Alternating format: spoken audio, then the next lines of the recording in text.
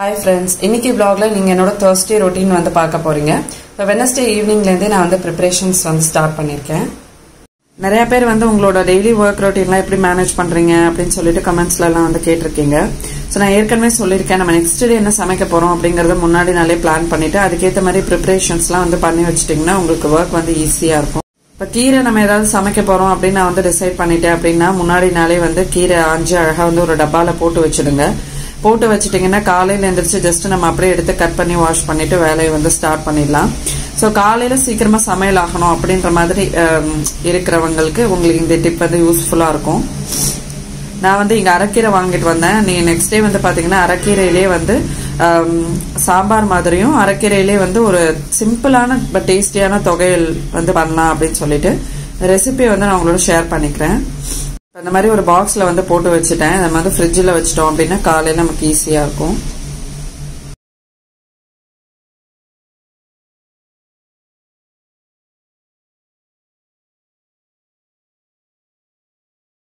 இப்போ next day காலையில வந்து நான் அரைக்கீரை சாம்பார் பண்றதுக்காக பருப்பு வச்சுட்டேன். அப்புறம் அன்னைக்கு வந்து கேரட் பீன்ஸும் போட்டு காய் பண்ணலாம் அப்படின்னு சொல்லிட்டு அது வச்சிருக்கேன். புளி கொஞ்சமா வந்து ஊற வச்சிருக்கேன் சாம்பாருக்கு. இது வந்து நான் இதுக்கு முன்னாடி ரொம்ப நாள் முன்னாடி வந்து ஷேர் பண்ணிருக்கோம்னு நினைக்கிறேன். சோ லாஸ்ட் டைம் வந்து நாங்க ஒரு ரெசிபி ஷேர் பண்ணும்போது நான் அது சாதாரணமான ரெசிபி தான், அதனால நான் ஷேர் பண்ணல என்ன பண்றேன் அப்படிங்கறத சொல்லியிருந்தேன். பட் வந்து ஒரு சப்ஸ்கிரைபர் வந்து ரெசிபியும் அப்படியே ஷேர் பண்ணிக்கிட்டே பண்ணுங்க, சிம்பிளா இருந்தா கூட வந்து எங்களுக்கு யூஸ்ஃபுல்லா இருக்கும்ல அப்படின்னு சொல்லி கேட்டதுனால இது நான் ஷேர் பண்றேன். சோ இது வந்து உங்களுக்கு அரைக்கீரை வந்து ஃபர்ஸ்ட் நம்ம வந்து வேக வச்சிடணும். நல்லா வாஷ் பண்ணிட்டு இந்த மாதிரி பொடியா நறுக்கிக்கோங்க.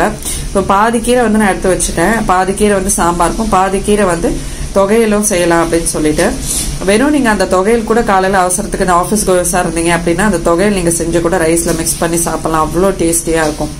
சோ இதுக்கு வந்து பாத்தீங்கன்னா நம்ம கீரை குக்கர்ல வைக்காம இந்த மாதிரி கடாயில போட்டு வேக வச்சிருங்க. ஏன்னா கீரை வந்து மூடி வச்சு குக் பண்ணக்கூடாது அப்படின்றதுனால இப்போ கடாயில வந்து பாத்தீங்கன்னா நான் வந்து அந்த கீரை மூழ்கிற அளவுக்கு தண்ணி விட்டுருக்கேன். விட்டுட்டு ஒரு பெரிய தக்காளி இந்த மாதிரி நறுக்கி சேர்த்திருக்கேன். அதோட வந்து ஒரு பெரிய வெங்காயம் இந்த மாதிரி பொடியா நறுக்கி சேர்த்துடுங்க. எல்லாமே வந்து நம்ம ஒன்னா சேர்த்தே வந்து அப்படியே வேக வச்சிடலாம். இது வந்து பண்றது உங்களுக்கு ரொம்ப ஈஸி தான். ரொம்ப ரெசிபியும் உங்களுக்கு ரொம்ப ஈஸியா தான் இருக்கும். இந்த சாம்பார் வந்து பாத்தீங்கன்னா ரொம்ப டேஸ்டியா இருக்கும். இப்ப இது எல்லாத்தையும் சேர்த்து மிக்ஸ் பண்ணிட்டு நம்ம வந்து நல்லா இது வந்து வேகிற வரைக்கும் வெயிட் பண்ணணும். வெந்ததுக்கு அப்புறமா தான் நம்ம வந்து பருப்பு சேர்த்து கொஞ்சம் புளி தண்ணி சேர்த்துட்டு பருப்பு சேர்க்கணும்.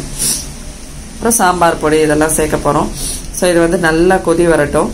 அண்ட் ரீசெண்டா வந்து பாத்தீங்கன்னா நான் ஒரு சாரி வீடியோ அப்லோட் பண்ணியிருந்தேன். அதை பார்த்துட்டு நிறைய பேர் வந்து கேட்டிருந்தீங்க.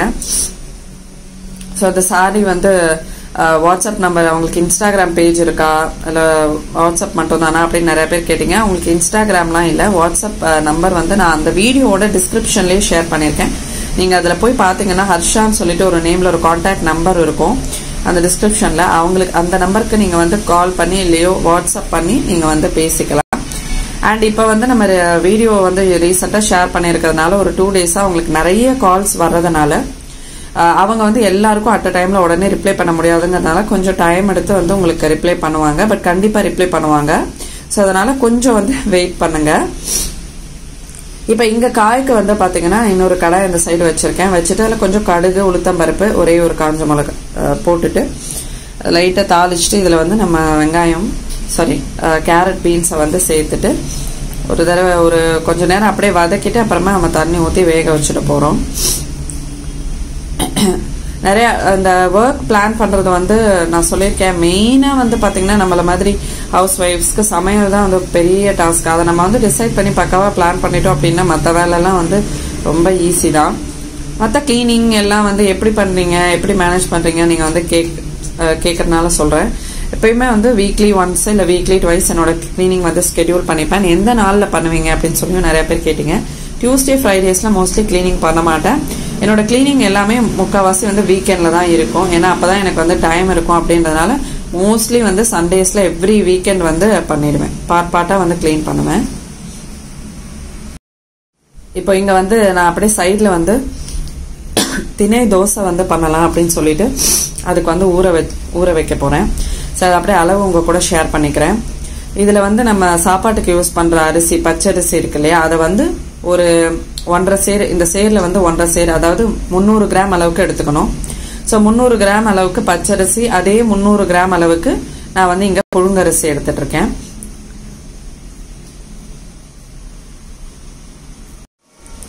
இப்ப அரிசி வந்து சேர்த்தாச்சு. அடுத்தது இங்க திணை அரிசி சேர்க்க போறேன். திணை அரிசி, அதுக்கப்புறமா வந்து இல்ல சிகப்பரிசி, எது வேணா சேர்த்து நம்ம வந்து தோசை பண்ணலாம். உங்ககிட்ட நிறைய அந்த மாதிரி திணை, கேழ்வரகு அதெல்லாம் இருந்துச்சுன்னா எல்லாமே ஒரு பவுல்ல வந்து கொஞ்சம் கொஞ்சம் போட்டுட்டு கொஞ்சம் உளுந்து போட்டு நம்ம வந்து சேர்த்துக்கலாம். இதுக்கு வந்து அளவெல்லாம் கிடையாது. இப்ப நான் இங்க வந்து திணை அரிசி வந்து பாத்தீங்கன்னா ஒரு அரை கொஞ்சமா தான் சேர்த்திருக்கேன். நான் அந்த ஆழாக்குலயே வந்து ஒரு அரை ஆழாக்கு வரைக்கும் தான் நான் இங்க வந்து திணை அரிசி சேர்த்திருக்கேன். உளுந்து தோசைக்கு வந்து கொஞ்சமா நம்ம உளுந்து சேர்த்துக்கிட்டா போதும். இப்ப நம்ம சேர்த்திருக்கிற அதுலயே வந்து காலுக்கும் கொஞ்சம் மேல வரைக்கும் உளுந்து வந்து சேர்த்திருக்கேன். இது எல்லாத்தையும் ஊற வச்சுட்டு, நம்ம தோசைன்றதுனால எல்லாமே ஒன்னாவே ஊற வச்சிடலாம். உளுந்து அரிசி எல்லாம் ஒன்னாவே ஊற வச்சிடலாம். இட்லினா மட்டும்தான் நம்ம உளுந்து தனியா ஊற வைப்போம் இல்லையா. ஸோ எல்லாமே சேர்த்து ஊற வச்சு தண்ணி ஊற்றி நல்லா ஒரு 4 hours இது வந்து ஊறட்டும்.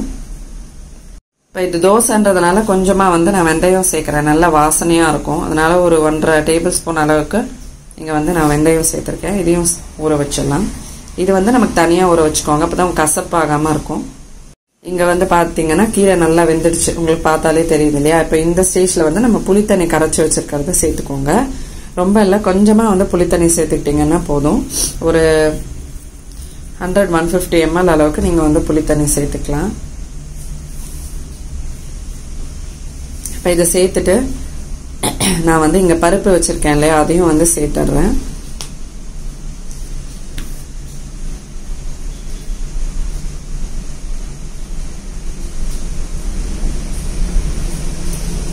அடுத்தது நான் இங்க வந்து சாம்பார் பொடி சேர்க்க போறேன். சாம்பார் பொடி வந்து வீட்லயே எப்படி ப்ரிப்பேர் பண்ணணும்ன்ற வீடியோ நாங்க தனியா அப்லோட் பண்ணியிருக்கோம். அதோட லிங்க் வந்து நான் உங்களுக்கு டிஸ்கிரிப்ஷன்ல கொடுக்குறேன். இங்க வந்து ஒரு 2-3 டேபிள் ஸ்பூன் அளவுக்கு நான் இங்க வந்து சாம்பார் பொடி சேர்க்கிறேன். சேர்த்துட்டு இந்த சாம்பாருக்கு தேவையான உப்பு சேர்த்துட்டு இதை வந்து நல்லா கொதிக்க விட்டுட்டீங்க அப்படின்னா சாம்பார் வந்து சூப்பரா ரெடி ஆயிடும். அவ்வளவுதான் கீரை சாம்பார். இதை வந்து ட்ரை பண்ணி பாருங்க, ரொம்ப டேஸ்டியா இருக்கும், ஹெல்தியும் கூட.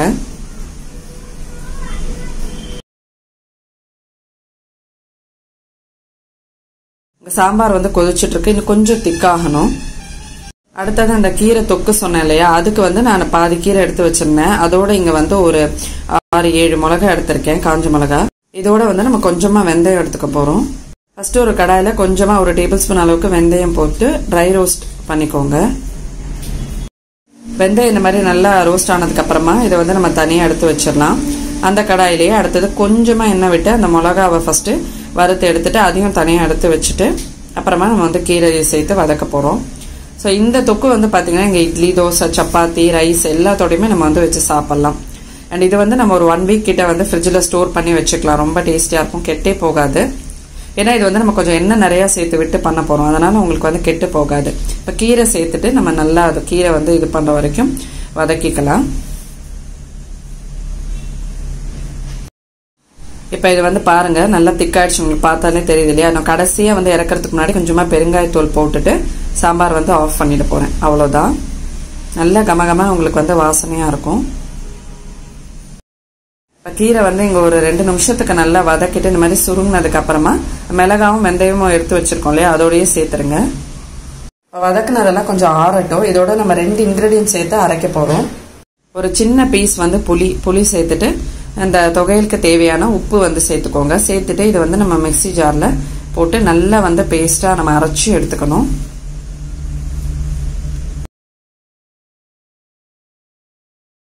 இப்ப இங்க சாம்பாரும் காயும் வந்து ரெடி ஆயிடுச்சு.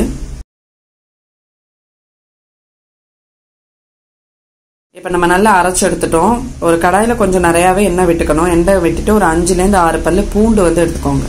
எண்ணெய் வந்து நல்லா சூடானதுக்கு அப்புறமா கொஞ்சமா கடுகு சேர்த்துட்டு நம்ம பூண்டு வச்சிருந்தோம் இல்லையா, ஒரு 5-6 பல்லு பூண்டு, அதை போட்டு நல்லா வதக்குனதுக்கு அப்புறமா அரைச்சு வச்சிருந்த பேஸ்ட்டை இதோட வந்து சேர்த்துடணும்.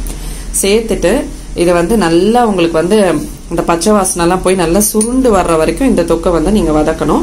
இதுக்கு எண்ணெய் வந்து கொஞ்சம் ஜாஸ்தியா தான் சேர்க்கணுங்க. அப்பதான் நீங்க வந்து 1 வாரம் வரைக்கும் வச்சு யூஸ் பண்ணலாம். பாருங்க, இது வந்து நல்லா உங்களுக்கு அந்த திரண்டு வர்ற வரைக்கும் இதை வதக்கிட்டு நம்ம ஆஃப் பண்ணிடலாம். இப்போ டைம் வந்து 8:30 ஆகுது. குழந்தைலாம் ஸ்கூலுக்கு கிளம்புனதுக்கப்புறமா நான் வந்து கிச்சன்லாம் வந்து க்ளீன் பண்ணிட்டேன். ஸோ இப்போ வீடெல்லாம் வந்து பெருக்கி தொடச்சிருவேன். இதுக்கப்புறமா வீடு பெருக்கி தொடச்சிட்டு அதுக்கப்புறமா வந்து நிறையா பேர் சப்ஸ்கிரைபர்ஸ் வந்து கேட்டுட்டு இருந்த ஒரு விஷயம் இருக்குது, அதை வந்து நான் ஷேர் பண்ணுறேன். ஹாய் ஃப்ரெண்ட்ஸ், இப்போ வந்து வேலையெல்லாம் முடிஞ்சிச்சு, சமையல் வேலை முடிஞ்சிச்சு. இப்போ என்னோட யூஸ்வல் டைம் ஒரு 10-10:30 வந்து நான் என்ன செய்வேன்னா எடிட்டிங் பண்ணுவேன். நிறையா பேர் வந்து பார்த்தீங்கன்னா கேட்டுகிட்டே இருக்கீங்க, எடிட்டிங் வந்து எந்த ஆப்பில் பண்ணுவீங்க, எப்படி பண்ணுவீங்கன்னு சொல்லுங்கள் அப்படின்னு சொல்லிகிட்டே இருக்கீங்க. சரி, ஓகே, அதை நான் வந்து அப்படியே ஷேர் பண்ணிக்கலான்னு நினச்சேன். ஆப் வந்து பார்த்தீங்கன்னா இதுதான், ஃபில்மோராகோன்னு சொல்லிட்டு ஒரு ஆப் இருக்கும். ஸோ இந்த ஆப் வந்து நீங்கள் ப்ளே ஸ்டோரில் போய் டவுன்லோட் பண்ணிக்கலாம். ஸோ அந்த மாதிரி இருக்கும் ஃபில்மோராகோ அப்படின்ற ஆப்பு. இதை வந்து நீங்கள் ப்ளே ஸ்டோரில் போய் டவுன்லோட் பண்ணிக்கோங்க. இது வந்து பார்த்தீங்கன்னா உங்களுக்கு ரொம்ப ரொம்ப யூசர் ஃப்ரெண்ட்லி. மற்ற இதை விட ஃபர்ஸ்ட் இனிஷியலாக நாங்கள் யூஸ் பண்ணது வந்து கைன் மாஸ்டர் அப்படின்ற ஒரு எடிட்டிங் ஆப் யூஸ் பண்ணோம். அதுவும் ரொம்ப ஈஸியாக தான் இருக்கும். பட் அதை விட இது வந்து பார்த்தீங்கன்னா இன்னும் ரொம்பவே ஈஸியாக இருக்குது. இதுக்கு வந்து ஃப்ரீ ஆஃப் காஸ்ட் தான், நம்ம வந்து ப்ளே ஸ்டோரில் போய் டவுன்லோட் பண்ணிக்கலாம். நிறையா பேர் வந்து பார்த்தீங்கன்னா எடிட்டிங்ன்றது தான் வந்து ரொம்ப கஷ்டமாக இருக்குது அப்படின்னு சொல்லி கேட்டுகிட்டே இருக்கீங்க.